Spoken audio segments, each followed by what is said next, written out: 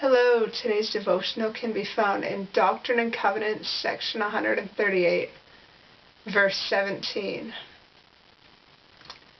Their sleeping dust was to be restored unto its perfect frame, bone to his bone, and the sinews and the flesh upon them, the spirit and the body to be united, never again to be divided, that they might receive a fullness of joy. All right. So obviously this is talking about resurrection.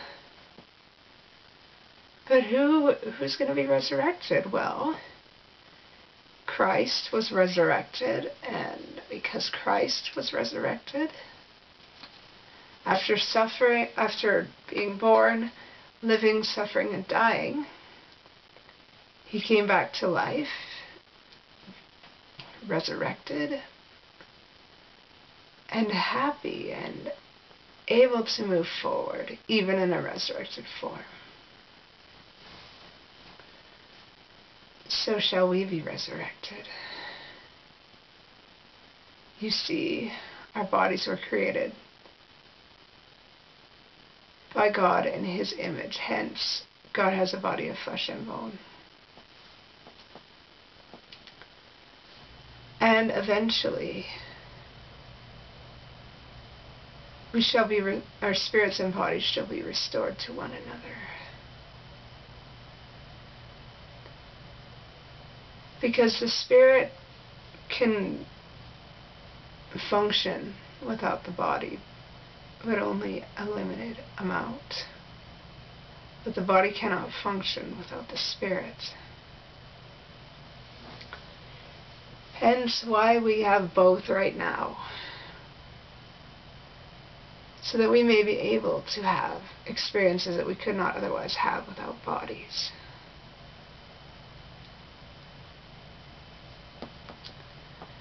And a fullness of joy is not possible without our spirit and our body reunited. And hence why the spirits on the other side of the veil in spirit prison are so dependent on us, and so dependent on the spirits that come from spirit paradise to teach them about the gospel. The spirits in spirit prison cannot do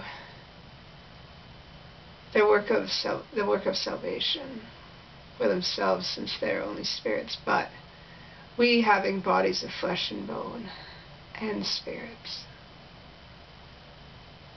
can serve as proxies that those on the other side of the veil of life can receive the ordinances and take the covenants upon them, and hence how the plan of salvation is for everyone. And everyone, because of the atonement, has a chance to be happy if they so choose it. But be warned, we need to take care of our bodies now. Because if we don't, we'll get our body back when our spirit and body reunite. We'll get our body back. It will be perfect, yes. But we won't look like supermodels by any means. Hence why we'll need to take care of our body, so that our spirit and body can be reunited and that we can do whatever we need to do once we have ourselves back together. And a fullness of joy comes only if we have prepared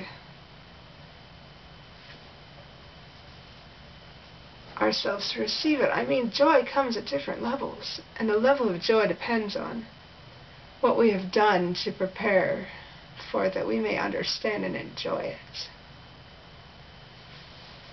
Everyone will have joy, but the level depends on us and what we're willing to do and how we take care of ourselves, our body and our spirit. Because if we don't do anything, if we don't take advantage of what the atonement has unlocked for us, well, we're not going to have as much joy as we could have, but we'll still have some. But if we take care of our body and spirit, our efforts will show when our body and spirit are restored to one another.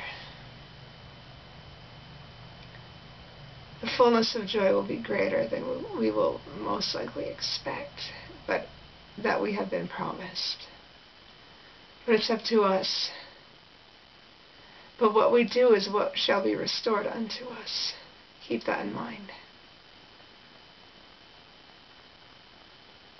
And with that said, I love you all so very much, and I say these things humbly in the name of Jesus Christ. Amen.